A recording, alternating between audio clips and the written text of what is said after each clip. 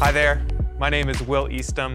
I have the privilege of serving as a pastoral resident here at Bridgeway. And I just wanted to take a quick moment to welcome you to our YouTube channel and to this playlist for our Essential series, a series of sermons that we're going to be collecting together, curating together, to hopefully help equip you as a follower and disciple of Jesus Christ. Each of these sermons has been preached by our founding and senior pastor, Dr. David Anderson. And we invite you, as you receive this word, to engage with us, whether it's on our social media platforms or just through commenting directly on this video. We want to hear from you. We hope that these words bless you. So without further ado, I hope you enjoy this sermon. That guy, Antonio, needs some help, no doubt about it, if you saw that video. Well, today, let's get into the message on how to encourage yourself, how to be your own CEO, your Chief Encouragement Officer, so you don't have to end up with a cheesy guru like that. Let's open in a word of prayer. Heavenly Father, as we go into this message, we do pray that your spirit of encouragement would be upon everyone who's watching this in their car, in their living room, wherever they are on their smartphone. Would you speak encouragement into their life? Be with those who are in Ukraine and Russia and in Europe right now, that you, even in the toughest of situations, and we ask that the Prince of Peace would descend indeed. It's in your name we pray. Together, everyone said, amen and amen. Well, in a day of such discouragement, hard news, loss, and a lack of available mental health care, the art of biblical self-encouragement is something we must all pay attention to. My prayer today in this message and in the next 4 weeks in this series that I'm doing called Be Encouraged, I want to pour much hope into your encouragement tank so you can be equipped to grow mature and mighty in Christ. In fact, tonight I'm going to do a one-on-one connection with you. Anybody that wants to come, go to bridgeway.cc/events, where we will actually have a conversation about today's sermon at 7 p.m. Bridgeway.cc/events for a great sermon conversation. You might want to dialogue with me and other leaders about today's topic. But right now, if you have a copy of the scriptures or a smartphone, I want you to turn with me to 1 Samuel chapter 30. 1 Samuel chapter 30. I'm going to read the first 8 verses, and we're going to talk about a guy named David who was leading mighty men in a war, and when they got back to their home where they were living, they found something very discouraging out. Let's pick it up at verse 1. David and his men reached Ziklag on the 3rd day. That was the place that they were living with their families. Now the Amalekites had raided the Negev and Ziklag. They had attacked Ziklag and burned it, and had taken captive the women and everyone else in it, both young and old. They killed none of them, but carried them off as they went on their way. So they took the women and children, kidnapped them. Verse 3. When David and his men returned home or reached Ziklag, they found it destroyed by fire, and their wives and sons and daughters were taken captive. So David and his men wept out loud until they had no strength left to weep. Have you ever cried so much that you have no more strength to cry? David's 2 wives had been captured, Ahinoam of Jezreel and Abigail, the widow of Nabal of Carmel.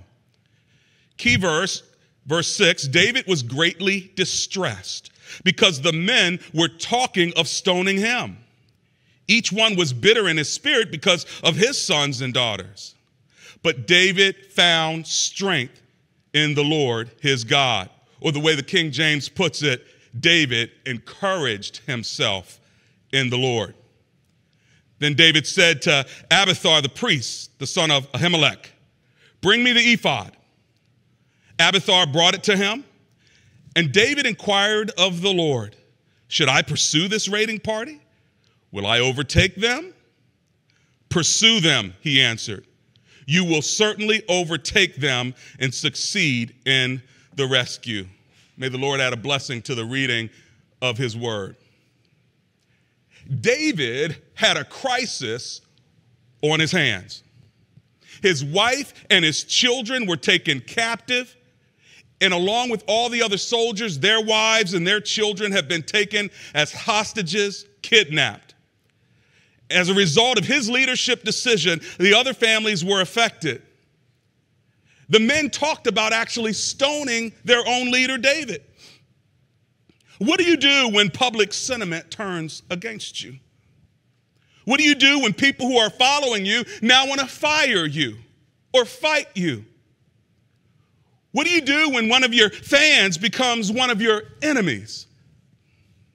How do you handle those who were saying, Hosanna, Hosanna one day, and now they're saying, crucify him the next day?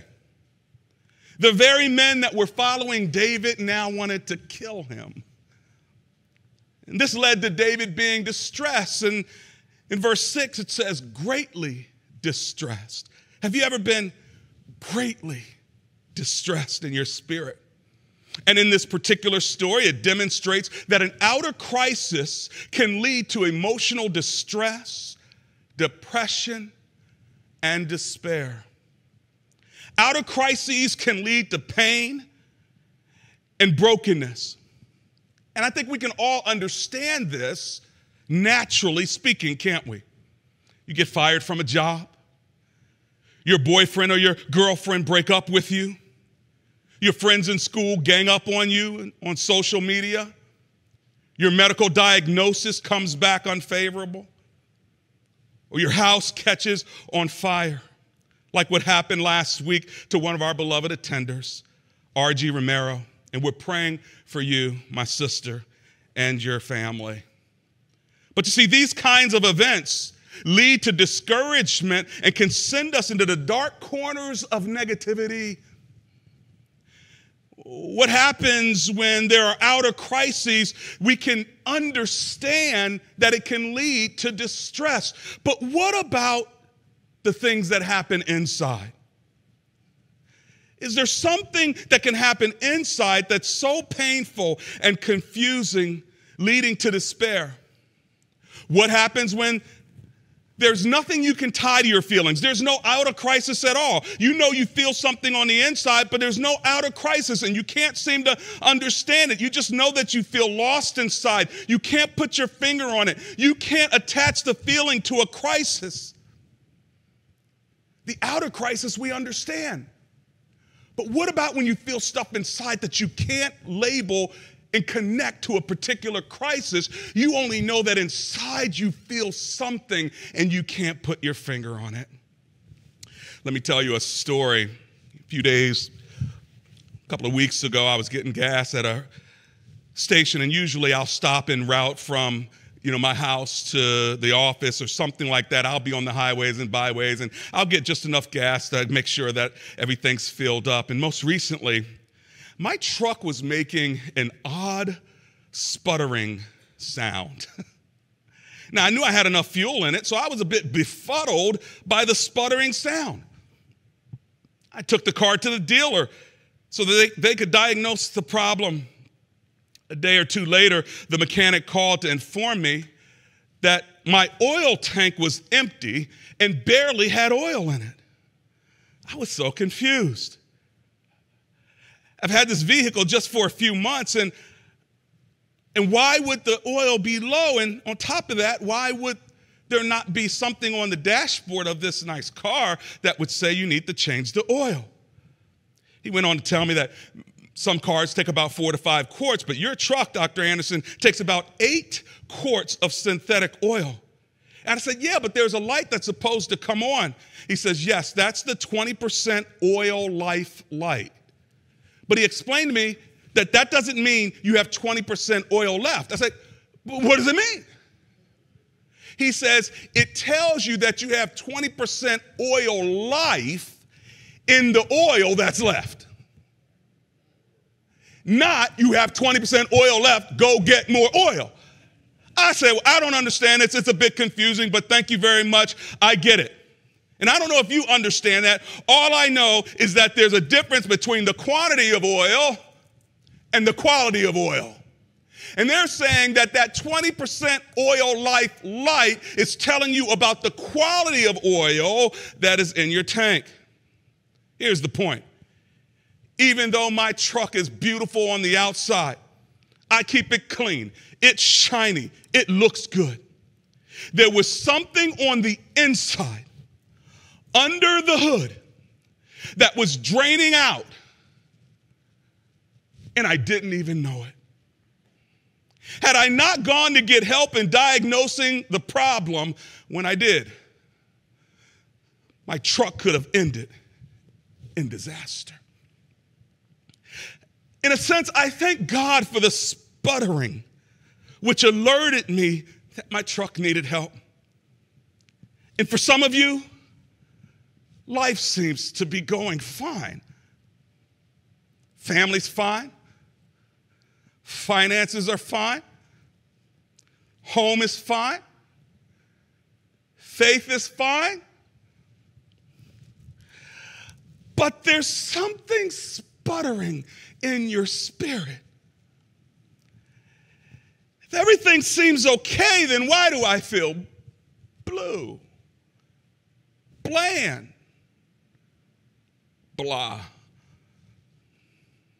Why do I feel a little depressed? Why do I feel a little sad?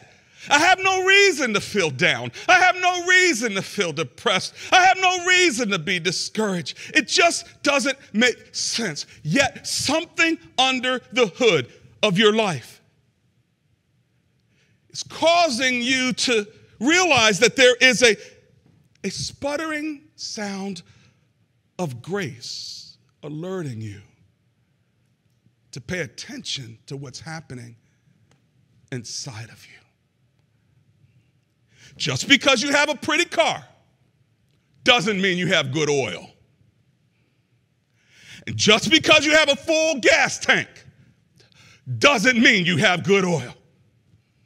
And just because you have good tires and shiny wheels and a nice interior doesn't mean you have good oil. Just because you had a great television show where you traveled the world and ate great foods didn't mean that Anthony Bourdain had good oil. Something was draining on the inside. Just because she had great purses and products did not mean that Kate Spade had good oil. Something was draining on the inside. And just because Ian Alexander Jr., the son of actress Regina King, had a beautiful relationship with his famous mother doesn't mean he had good oil. Something was draining on the inside. And just because she was beautiful and won the Miss USA pageant in 2019 doesn't mean that Chesley Chris's oil wasn't draining on the inside. Friends, mental illness is real. And each of these people I mentioned were famous people who died by suicide. But there are so many others who are not famous or popular, but they are stuck in the dark shadows of despair. They're senior citizens, they're teenagers, they're LGBT plus people, they're military veterans, they're pastors, churchgoers, everyday people like you and me. You can be black or white or Asian, or Hispanic, or Arab, or African, or male, or female. Depression doesn't discriminate. And discouragement doesn't park only in poor zip codes and in rundown neighborhoods. Despair doesn't bypass the educated and the elite, and despondency doesn't take into account your net worth. Mental illness is real. So right now, what I want to do, wherever you are, whatever living room you're in, whatever apartment you're in, wherever you're seated, if you have a cell phone, I want you to pull your cell phone out right now and put this number in it.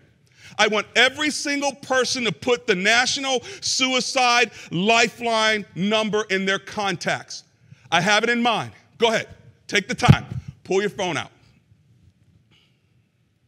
Open up your contacts and put this number in. 800-273. Write it down if you have to. 8255, or the word talk. 800-273-TALK. Everyone should have this in their cell phone. Whether it's for you or whether it's for somebody else. I got a call just this week, and they said to me, listen, I know somebody that might be on the edge. I said, hang on. And I opened up my contacts. I said, give them this number. Whether you're feeling it, whether a family member's feeling it, whether it's a church member's feeling it, someone in your life group's feeling it, someone in your neighborhood's feeling it, if somebody's feeling kind of low and they need to talk to someone, that number's available. This is not the time to try to figure it out. Keep it in your contacts. What I also want you to do is I want you to go to my Instagram, @AndersonSpeaks. And you'll see a post there that has this number as well. And when you see that number on the post, like it, forward it to other people so that they will have it. Follow me as well, but forward this thing. Screenshot it if you want to. I want everybody to have this number. Now, we have other resources here. We have our Bridgeway Mental Health and Faith Ministry. We have Tuesday night care. If you go to bridgeway.cc/support, you're going to see so much there. Not only our mental faith and health ministry, you're going to see Tuesday night groups that you can join on Zoom. Everything from addictions to divorce recovery to feeling mentally low, whatever it is, you're going to be amazed. After the service, go check it out. Don't scroll through all of it now, but at least take a screenshot of the address. It's bridgeway.cc/support. You see, all the other outer trappings of life cannot place the need for regular attention and maintenance that we all need to keep our lives running well. In fact, I believe that the oil in your encouragement tank needs to be changed regularly in order for you to keep moving on the road of life. And regardless of how the outside looks, if the oil of encouragement is not flowing, you're not going. If the oil of encouragement is not flowing, you're not going. Encouragement is the oil that your spirit needs to keep you moving down the road of life. Why don't you tell somebody, even in the chat, just say, check your oil. Check your oil. Just type it in there, check your oil. Maybe you can type this, change your oil. Change your oil. Don't ignore the sputtering in your spirit. And whether it's an inner sputtering where no one can notice your pain, or whether it's an outer crisis like David was facing in 1 Samuel 30, when everyone discovered that their families had been kidnapped, you must choose to address your need for strength, for oil, for help. So what did David do? Can we attack our discouragement in the same way he did? I think yes. Do what David did in his discouragement. You know what David did? He turned to the Lord for strength and for wisdom. I was telling a friend just the other day that I think the sputtering's gone. I remember I had heard the sputtering, and then I said, let me go to the dealer. But then on my way to the dealer, I had to stop and get some more gas. And I let the window down, and I said, oh, I think the sputtering's gone. I don't need to take it to the dealer after all. That's awesome. That's great. The sputtering is gone. But when I stopped, I turned off the music and I got out of the car, guess what? I could hear the sputtering again. You see, sometimes we have to turn down the noise and listen. David turned to the Lord. He inquired of the Lord. He listened to the Lord in 1 Samuel chapter 30. Listen to verses 7 and 8. It says this, "Then David said to Abiathar, the priest, the son of Ahimelech, bring me the ephod. Abiathar brought it to him." Verse 8, "And David inquired of the Lord, shall I pursue this raiding party? Will I overtake them?" He says, "Bring me the ephod." Now, I'm like, what's an ephod? What's up with this whole ephod thing? Do y'all know what an ephod is? An ephod is a garment for priests that they would wear before the Lord whenever they would come into the presence of the Lord. It was an ornate garment made of linen and other jewels to cover the breastplate area of the priest. Only priests and Levites could wear this garment. However, warriors, on the other hand, they also wore an ephod. It wasn't made of linen. It was a different kind. It was a hard breastplate for war. So there were two different kinds of ephods. One for the priests, the Levites, the ones that would come into the presence of the Lord, and one for the soldier when they were going out to fight. What's interesting is that David wasn't a priest, yet he was familiar with the ephod. We know that David was a warring soldier. They were out at war when they came back to find that their families were missing. And yet, David is calling the priest for a clerical ephod, not a military one. Why wouldn't he say to the military guys, bring me my armor, bring me my ephod? He was a military man, but he didn't. In this moment of discouragement, he calls on the priest to bring a garment that would take him before the Lord. We also see in other texts, like in 2 Samuel chapter 6, verse 14, listen to what it says.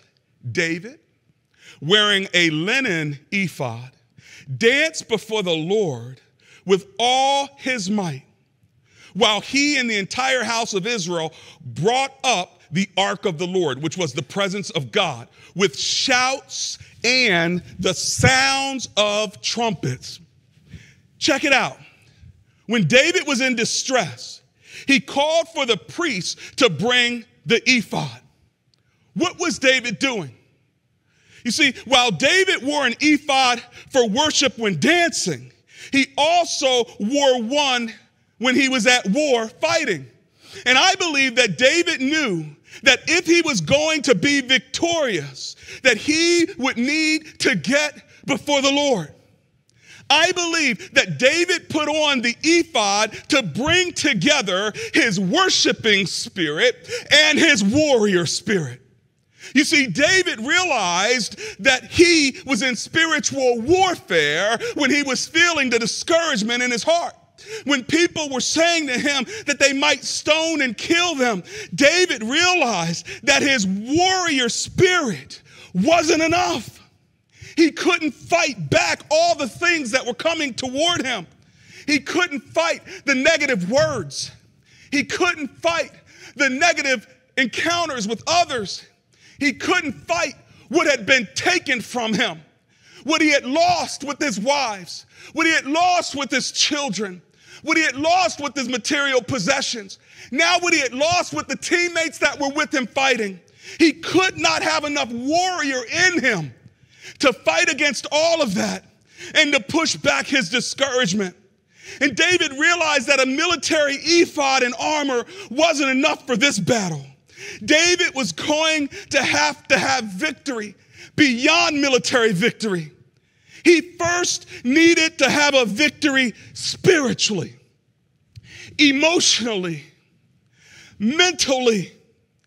David was about to use, listen, his worship as a weapon against the enemy. David was using his worship as a war cry against his depression. David was getting strength from being in the presence of the Lord. Sometimes you have to fight for your sanity through worship. Sometimes you have to fight for your victory through praise. And sometimes you have to dance your way out of your problem. Sometimes you have to dance your way to victory. And David turned down the noise, the chatter about stoning him. He tuned his ear to the Lord, and then he turned up his worship. This was David's way of changing his oil. Say, change your oil. Change your oil. Change your oil. Isaiah 61:3 says this, listen, to console those who mourn in Zion, to give them beauty for ashes, the oil of joy for mourning, the garment of praise for the spirit of heaviness. Wow. God wants to exchange your ashes with beauty. God wants to exchange your mourning with oil of joy. God wants to change your spirit of heaviness with the garment of praise. Beloved, worship your way to your breakthrough. You know something about lions? When lions roar, they don't roar when they're on the prowl. They don't roar when they are just walking about. Lions roar after they've had the victory. Somebody needs to roar their way to victory. Somebody needs to roar their way to victory by faith, knowing that they will succeed. I wish somebody would just dance their way to victory right in your living room right now, right in your kitchen right now, right in your bedroom right now. I wish somebody would clap their hands toward their victory by faith, knowing that praise will confuse the enemy and will blind him like the colors I wear. He is the most confused person when you start worshiping in the name of Jesus. Demons bow when Jesus' name is lifted up. And maybe right there where you are, you lift your hands up in praise, but don't turn it up like this. When I lift my hands like this, it's Lord, I adore you. Lord, I surrender to you. Lord, I receive from you. But when you lift up a praise, turn your hands around like this and lift up the name of Jesus. And when you lift up the name of Jesus and you begin to move, all of a sudden in the midst of your situation, God will begin to encourage your heart, and the enemy will be confused, so confused that he will have to leave because he cannot stand in the praises of God's people. You're wondering why I can't get out of it. Lift up a praise. Get up out of yourself. Get up out of your situation. Get up out of your despair. It doesn't matter what's going on. When you begin to put on that ephod of praise, God will exchange that spirit of heaviness with a garment of praise. Worship is your weapon. Worship not only ascribes glory to God and his worth, but how many of you know worship can be a weapon against the enemy? The next time you feel downcast, lift up a praise. See what happens. Your ephod is your garment of praise. When the pills aren't enough, praise him. When the medicine's not enough, praise him. When the food can't soothe you enough, praise him. When the addiction can't cover your pain enough, praise him. When the alcohol can't anesthetize you enough, Praise him. Put on your ephod. Put on your garment of praise. Lift up your hands to God. And when you don't know what else to say, you don't have to be a worship leader. Just say hallelujah. Just say hallelujah. You can type in hallelujah right now. You can type in praise him right now. Praise him anyhow. You can say hallelujah. You can say victory is mine. You can say glory to God. Say what you need to say. Say what you need to say. Say what you need to say. Say what you need to say. And if you can't think of anything else to say, then call on the name of Jesus. Just say, Jesus, Jesus, Jesus. Demons sputter and shudder at the name of Jesus. The name of the Lord is a strong tower, and those that run to it are safe. If only I had 3 people right now that would give God the praise. God can change the atmosphere in your house. He can change the atmosphere in your car. He can change the atmosphere in your small group. He can change the atmosphere wherever you are, whatever country, whatever city. He can even change the atmosphere right now in the midst of war in Ukraine. Just lift up a praise to Almighty God. Find your strength in the Lord.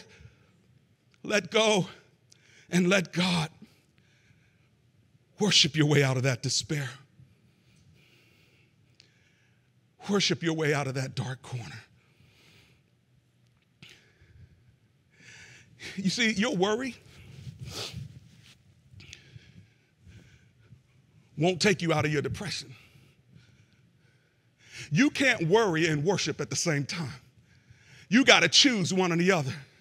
The more you worry, the deeper you go into the dark hole. The more you worship, the more you come out of the dark hole. But you can't worry and worship at the same time. Some of you are trying to worry your way out of your legal situation because that court date's coming. Why don't you worship yourself toward where you need to go? Because you can either choose to worry or you can choose to worship, but you can't do both. You will never worry your way to encouragement. I promise you that.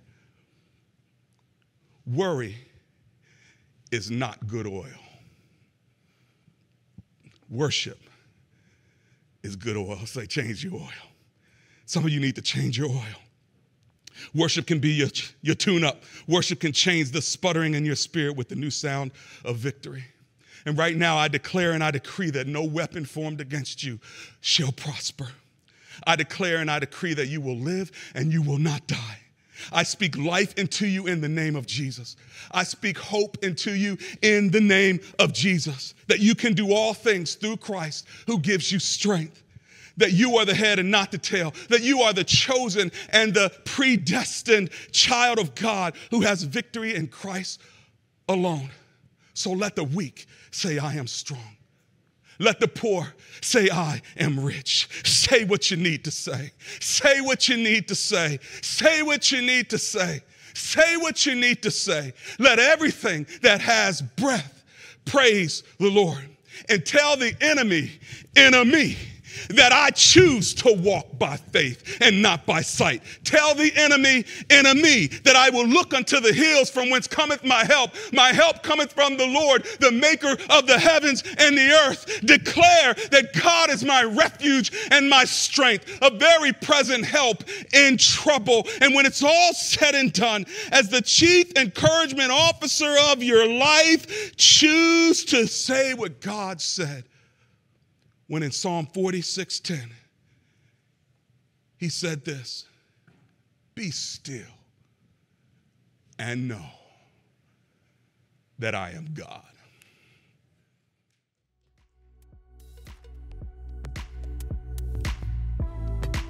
Well, I hope that sermon ministered to you and not only encouraged your heart, but also expanded your mind and your understanding of God's word. If this sermon blessed you, I invite you to just share it on your social media account, to like it, or even to subscribe to our channel so you can keep receiving transformative words from God's word, along with all the other creative elements that we do here at Bridgeway to hopefully minister to you and to your spirit. I hope you have a great day. We look forward to seeing you again soon.